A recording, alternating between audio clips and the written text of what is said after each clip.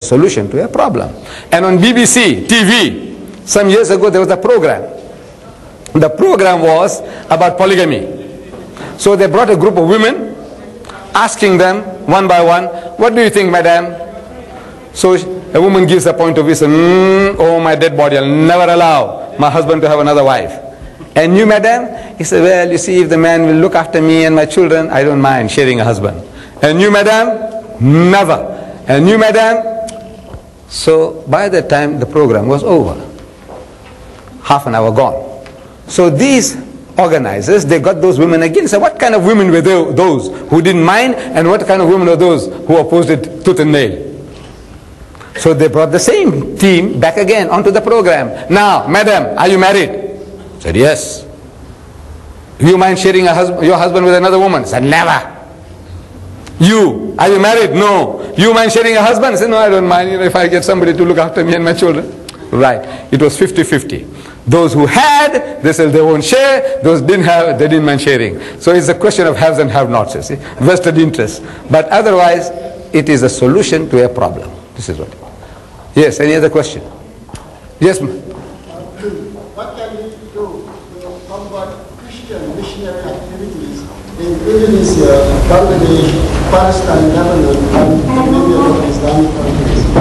The only way you can meet these forces is to study the textbooks. There is no other way. See, Allah Ta'ala gives us the secret. The secret is, Allah says, Qul hatu burhanakum.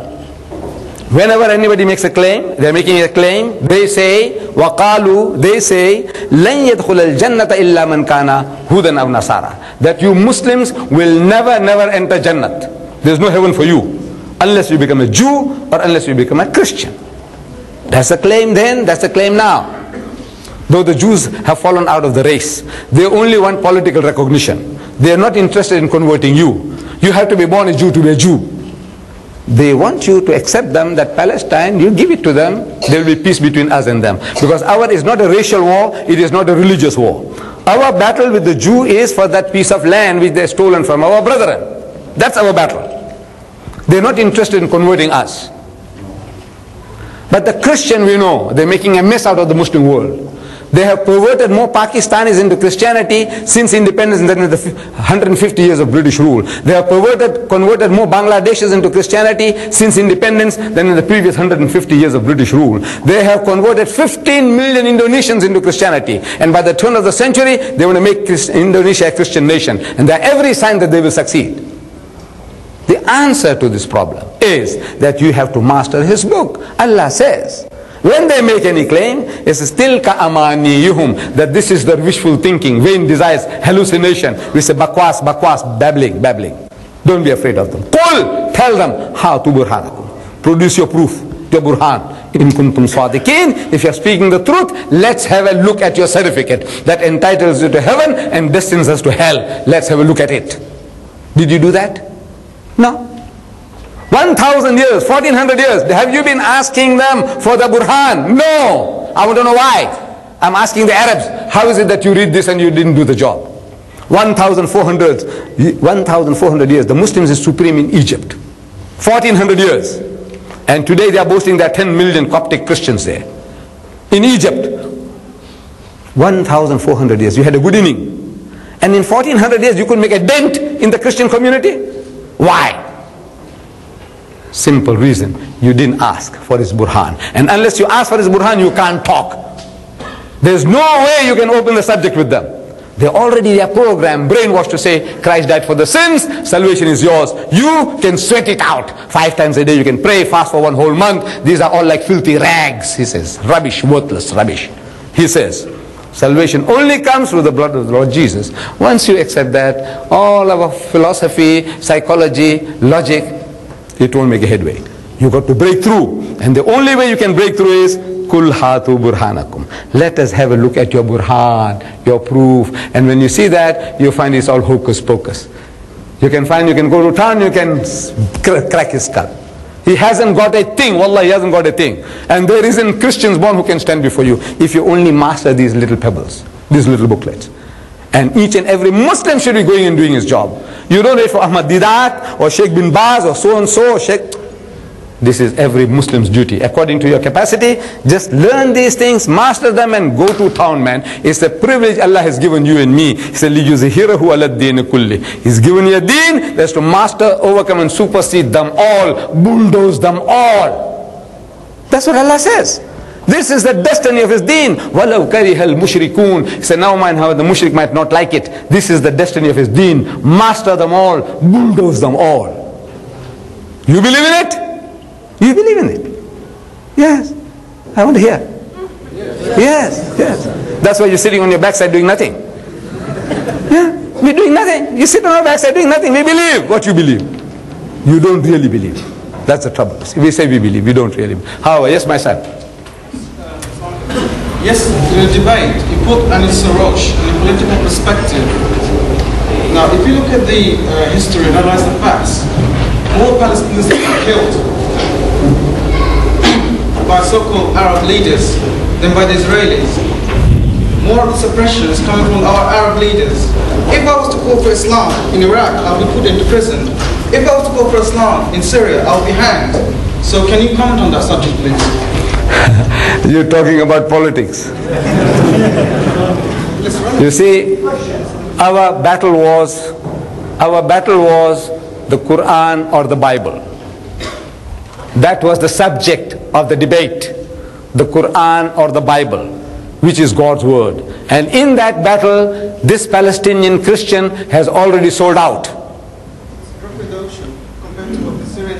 That's for you to now go and fight them out. You go and fight them now, you see. My battle is with the guy who is coming along and knocking at my door. Talk to him, how to talk to him. Yes, Ben? Between the time of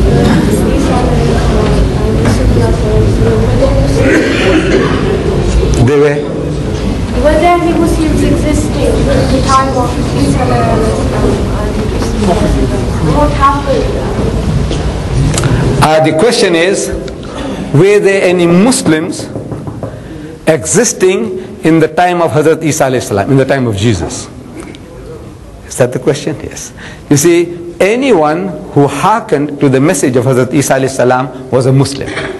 Jesus was a Muslim and his religion was Islam. There was no such thing as Christianity. The teachings of the church where they say that Jesus is God is not his teaching. He never preached any such thing. He is telling his people that they must be better than the Jew. Unless you are better than the Jew who was just formalistic, he's keeping the letter of the law, forgetting the spirit, he says there is no heaven for you. That's his teaching.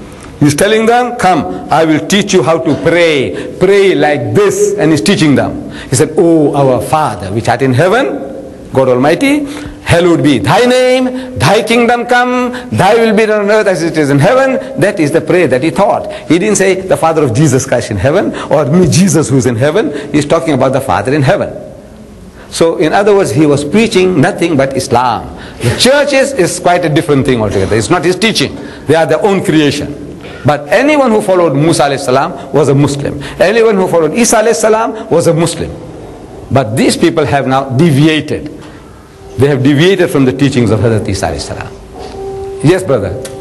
You had a question here. This booklet of yours, the Quran, the Ultimate Miracle. Well, I have a cassette of it. I always see it as children see it. But whenever I try to show it to our mullahs, they don't accept it and they don't believe in it.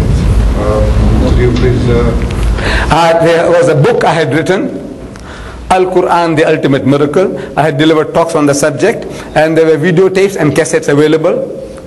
But this man who originally made the discovery, which I found useful in talking to Muslims and non-Muslims, but this man, a sickness has developed. Now he is claiming to be a new Rasulullah, like what Baha'u'llah was at one time, and Mirza Ghulam Ahmad. This is a sickness. This is a sickness that is quite common. You see, once a person, he finds that he's so clever, that people are, hero worshipping him.